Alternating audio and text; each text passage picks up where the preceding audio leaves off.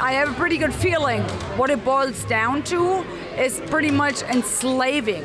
And I'm consciously saying the word enslaving all the people all around the world. There will be a few privileged that do not have to eat bugs, that will still be able to fly, still own a car, and will still be allowed to leave the immediate area where they live in and not be, subjected to a climate lockdown, which is what we're actually talking about right now, 15-minute neighborhoods as a word here.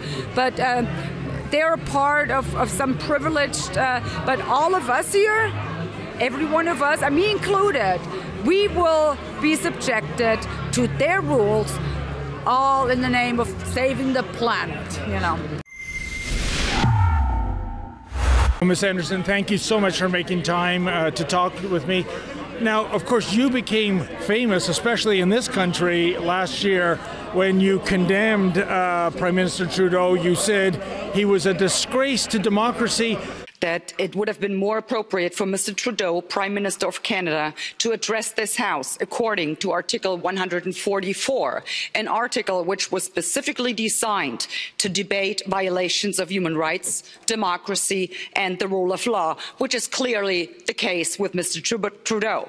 Then again, a Prime Minister who openly admires the Chinese basic dictatorship, who tramples on fundamental rights by persecuting and criminalizing his own citizens as terrorists just because they dared to stand up to his perverted concept of democracy, should not be allowed to speak in this House at all. Mr. Trudeau, you are a disgrace for any democracy. Please spare us your presence. Thank you. First of all, why did you say that? Well, a prime minister that is, taken offense to the fact that his citizens are standing up to him and criticizing the measures he took and are opposing his policies, and he slams down on them by freezing his bank accounts and, labeling them with any kind of name in the book. And that is not what you do in a democracy. That is the stuff that dictatorships are made of. Through this pandemic is by getting everyone vaccinated. And the overwhelming majority, close to 90% of Canadians, have done exactly that. The small fringe minority of people who are on their way to Ottawa or who are holding unacceptable views that they're expressing do not represent the views of Canadians who have been there for each other. That's why I took that stand, and Justin Trudeau should be ashamed of himself. He is not a Democrat. He is utterly disgusting, and he is a disgrace to democracy, as I said back then, and I stand by that today. And we know from about 8 years ago, he actually professed his great admiration for the basic dictatorship of China in terms of getting things done, whatever that means. The level of admiration I actually have for China, because their basic dictatorship. What do you think he means by that? And what do you think that there was a person who was going to be the leader of a Western democracy admiring Chinese dictatorship? To be frank, I do not. What is admirable about that regime? I mean, we've all seen how the people have been treated. They cannot ride a bus anymore if the government says no. They cannot go to work anymore if the government says no. And the reasons the Chinese government says no, it's just minor things. It's a flip of a switch. Literally, and that, like I said, that is what totalitarianism looks like. And if he admires that, well, I'm sorry, he should not be the leader of a democratic country, and he cannot, by no means, claim that he was democratically elected. And in terms of that, I just really don't know what else to say. But someone's got something wrong pretty bad here, and I think it's Trudeau. It's fascinating, and I know, Ms. Anderson, the local Liberal MP for Cambridge in the local media, he has condemned this event, and he went on to attack you. He said that your ideology runs contrary to Canadian values.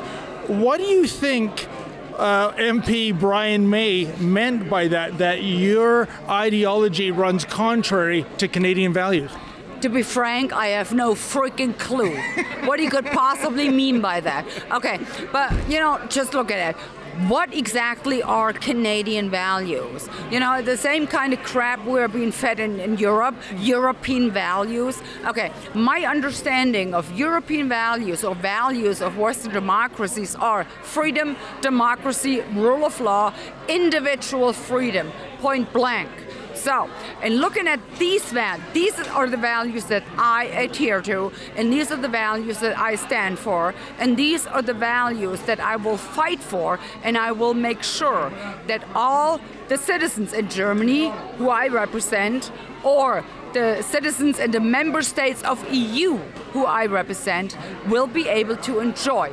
And unless whatever values you're talking about do not match these values that I just talked about, then I'm sorry, you are not fighting for the values that the Western democracies are supposed to stand for. So don't give me this crap about tolerance and respect and all of that. They fill these words with ideology that do not represent the core values of what Europeans and the Western world stands for, which our fathers and forefathers have fought for and spilled their blood over, literally spilled their blood over, to ensure that their children would be able to enjoy these values. So do not blow my mind, do not gaslight me, do not manipulate me into thinking that these values which our society stands on suddenly means something else, because it doesn't.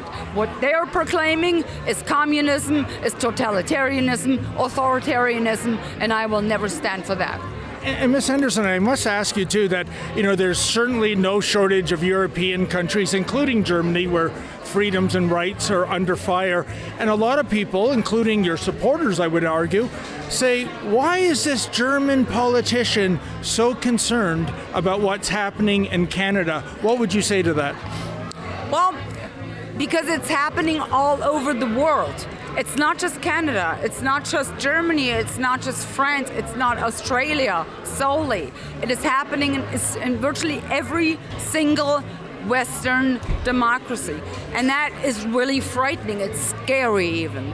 Because the thing is this, if it was one or two countries going rogue, redefining values and filling in with another meaning and pushing down their citizens, that would be one thing, because you would have the hope that, eventually another country, democratic country, would step in and put a stop to this. But that's not what we are dealing with right now. They're all in lockstep. Every single Western democracy reads off the same script. They impose the same measures, the same kind of lines like build back better and safe and effective, and the whole thing. They criticize their citizens as anti-vaxxers, as right-wing extremists, anti-science, the whole shebang. So what we're looking at is really, really scary, because just ask yourselves, who is going to bail us out? Well, it's not going to be China, it's not going to be North Korea, and it's not going to be Russia either. So who is going to do it? Well, no other country will. So what it boils down to, it is up to the people. The people have to stand up, and they have to fight this. The people is all we've got at this point. And I really hope they will stand up, and that's why I will never tire to command the Canadian freedom truckers, because they were the ones taking a stance, and this light traveled throughout the world, and it gave so much hope to millions and millions of people. And yet it was so sad, wasn't it, the way the Freedom Convoy was shut down a year ago this month. And what was maybe even sadder is that a few days ago you had Justice Rouleau release the findings of the Emergencies Act inquiry, where he argued that at the end of the day, the government was justified. What is your take on the findings of that inquiry? Well, that is shocking, to say the least. What good does a right to assembly do? What good does freedom of speech do if you not use it to oppose and to criticize government? Then it's worthless. That's what the Canadian truckers did. Trudeau chickened out. He didn't know what to do, so he invoked the Emergencies Act. And now he was found, it was all just and it was all correct what he did. That is a blow again to democracy. It is undermining democracy because it's actually, he has been given now a blueprint.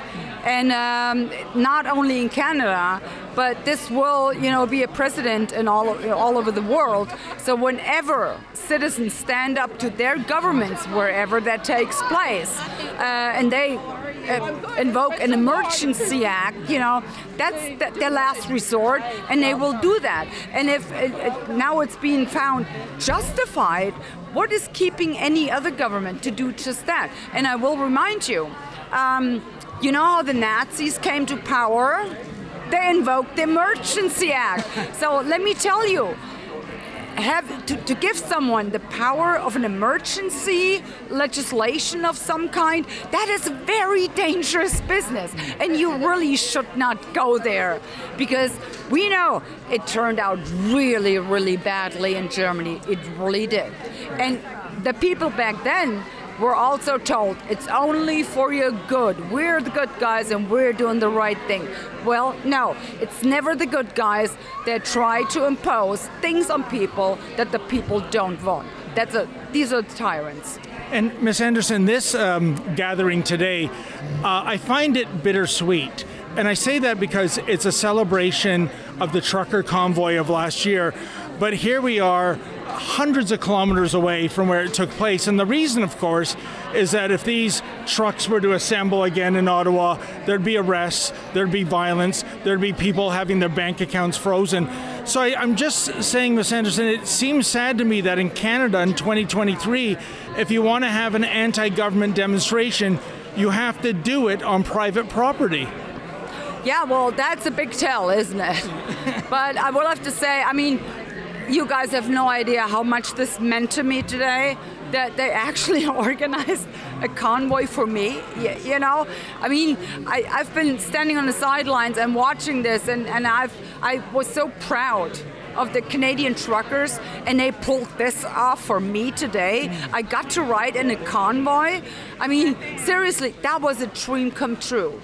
But the thing is, had we done it in Ottawa, where it actually took place, me participating, we might have even caused an international incident.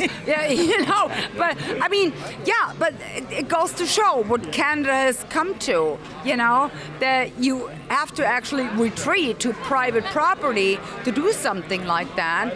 But you know what? It doesn't matter. It doesn't matter where you do it. It doesn't matter how you do it. As all counts that the people are doing it.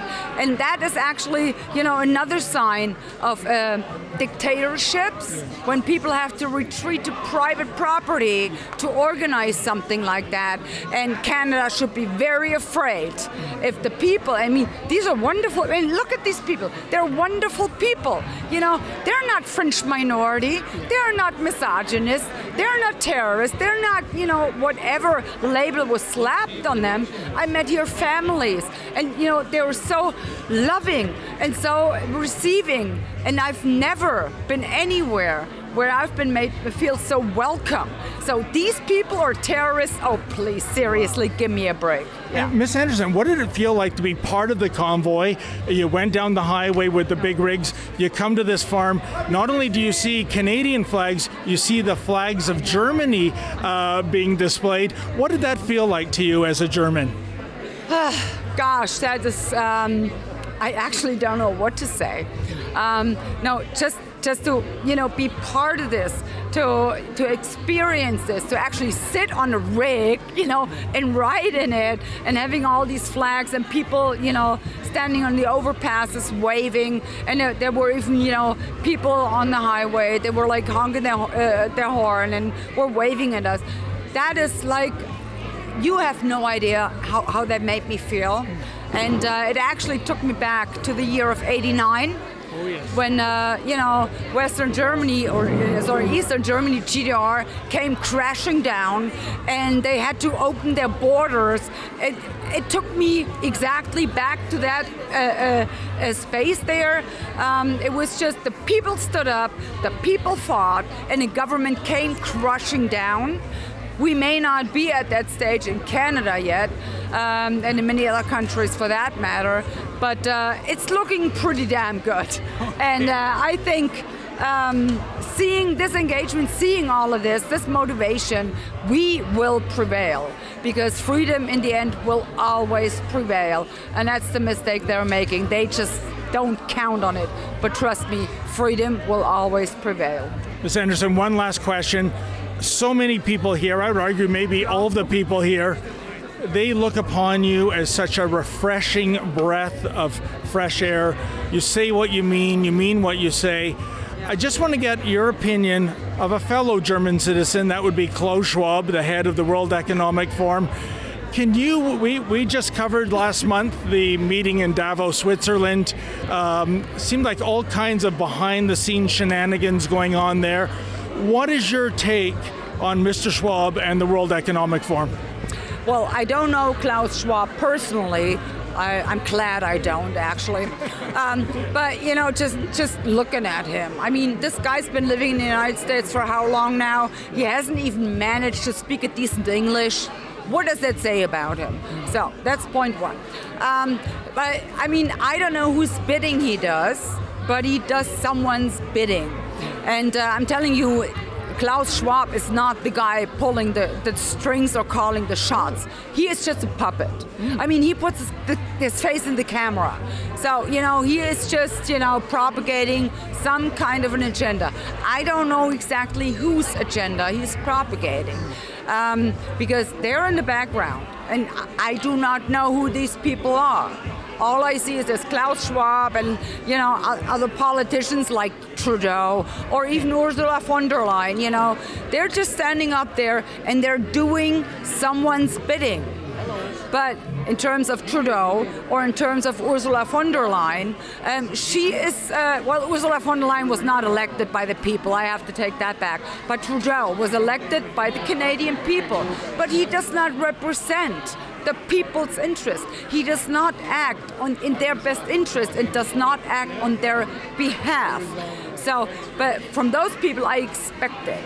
But Klaus Schwab, really? I mean, why are we paying this guy so much attention anyway? He is just propagating, whatever agenda some people drew up, apparently, which I'm not privy to. But I have a pretty good feeling what it boils down to is pretty much enslaving.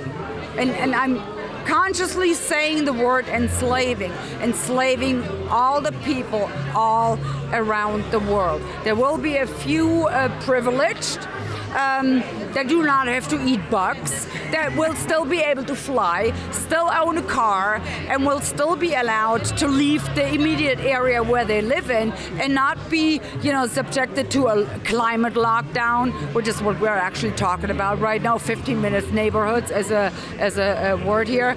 But they're a part of some privileged, but all of us here, every one of us, me included, we will be subjected to their rules, all in the name of saving the planet, yeah. Well, Ms. Anderson, I want to thank you for your time. And the really good news is, I believe it's beef and pork on the menu tonight, yes, not crickets and mealworms. Yes. So I know Klaus Schwab doesn't approve. I would not have attended any event where they would have served crickets.